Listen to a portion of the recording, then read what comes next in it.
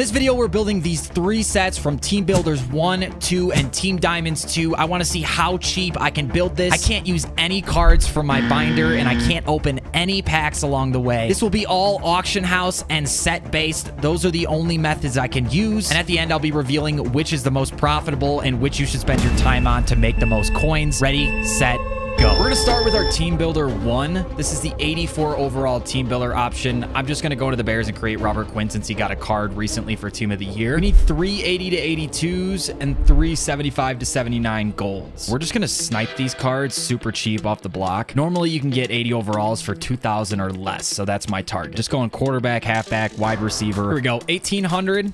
I think that's a reasonable price. We'll pick him up for 1,800 coins. That's our first of 3. We need 2 more. I picked up a Miles Jack, Braxton Berrios, and because I'm a dumbass, I actually bought an extra one, Kevin Byard, but we'll use him in another set down the road. This took way too long, and I realized I can't be so picky. But we've got our 3. Now we need 3 75 to 79 overall golds. 5 to 550, I think, is a really good deal. That's essentially the price of a gap pack, so we'll take it for 550 or under. That's our first one in Phillip Lindsay. 547. It's a weird price, but hey, man, we'll take that one too. We just need 1 more. And right away, there's Mark Ingram. Okay, so just like that, it took us over 20 minutes to get our first 3 elites because I was so picky on it. And then our golds, I opened it up a little bit, and we got these a lot faster in pretty much 3 refreshes. So now we can build this card. We spent 7,297 coins. Robert Quinn is going for 14,000 coins. So as of right now, we are at 6,700 coins profit, but I spent way too long sniping our elite cards there. We do have 1 left over. Now on to Team Builders 2, the 88 overall. We need 185 to 86, 383 to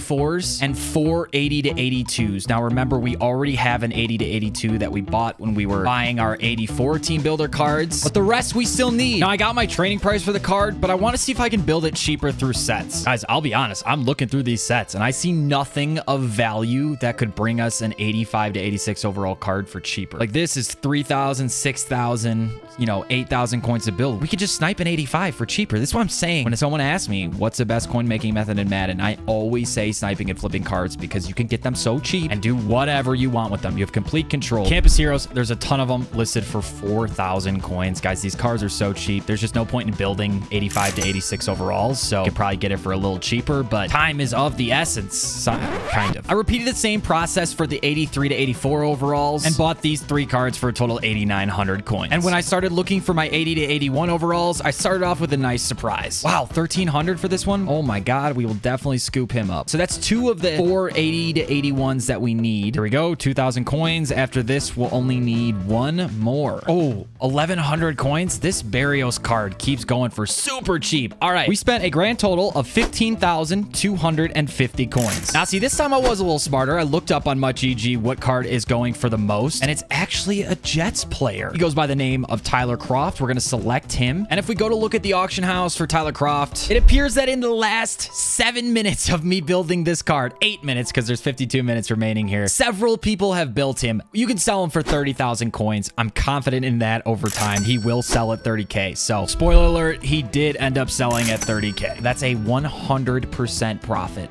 on this build. That only took me about 8 minutes to complete. So as of right now, the front runner for best coin making method is Team Builder 2, but let's see how Team Diamond 2 does. I've selected Jackie Slater based on MutGG, who's selling for the most of the Team Diamond 2s. We're gonna need a 91 overall, 489 overalls, 586 overalls, 480 overalls, and 675 to 79. Caveat here is they all have to be Rams players. The first step is to see if we can make this 91 overall player for cheaper by completing a set. So again, because this is a Rams player, I really can't find any set that makes it worth it. Just the NCAT really screwed things up this year. I would say though, if you're looking to do this, look into legends that would go into that. If you go all the way to the bottom to the beginning of the year, there's a bunch of 91 overall legends. If they fit on the team of the Team Diamond player that you're building, definitely take a look at this, but it's going to continue to be sniping as the best, cheapest method for us. So let's hit the auction house and see how cheap we can snipe these cards. Starting things off hot, we found this Jordan Fuller for actually 10,000 cheaper than training price, but problems started to arise when we went and looked at the 89 overall. So actually not good for us. The only way to get an 89 overall Rams player is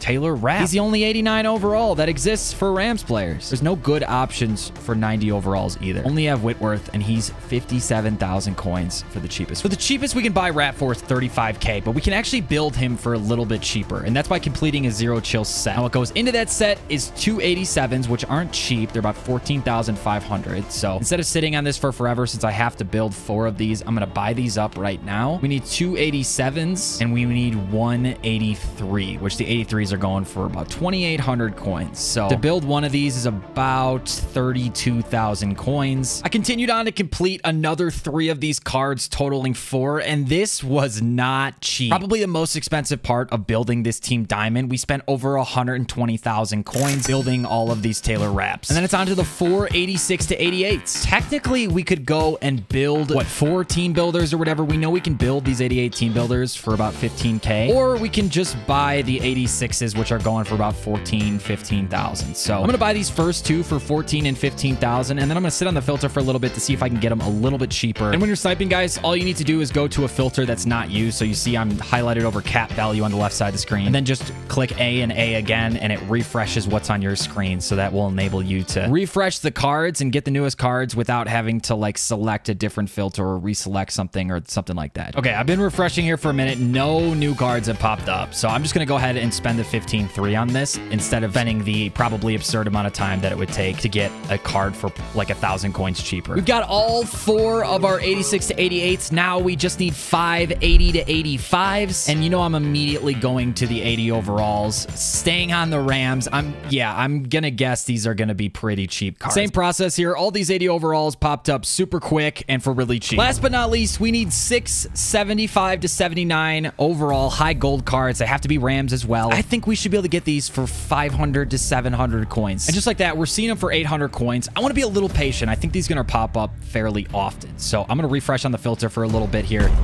So I think 1,000 coins maybe is a good adjustment to make our mark for. So we need to get 6 of these. As long as they're under 1,000 coins, I think we're good to go ahead and buy them. But I'd like y'all to take this challenge, take on 3 teams, buy the cards, see what you put into it, see how cheap you can build them, and then let me know down in the comments below. After spending the time totaling up the coins we spent in the matter of about 20 minutes to get all these, it costs us a grand total of 240,748 coins. I think if you're patient and kind of build these over time, you could build on average these cards for around 200 to 220K. We added all our cards to the set. All that's left is to open up this pack and see how much he's selling for. We're rewarded with the Team Diamonds Jackie Slater. Let's go ahead and see the animation for this. There's our power up, which is also pretty key to this. We get the really cool Team Diamonds animation and our very own Jackie Slater. Jackie's power up is currently selling for about 7,900 coins, plus his full card, which is also selling for about 280,000 coins. Is it worth your time to build a Team Diamond? Maybe not. But if you're working towards that loot Keekly, this set at least is a profitable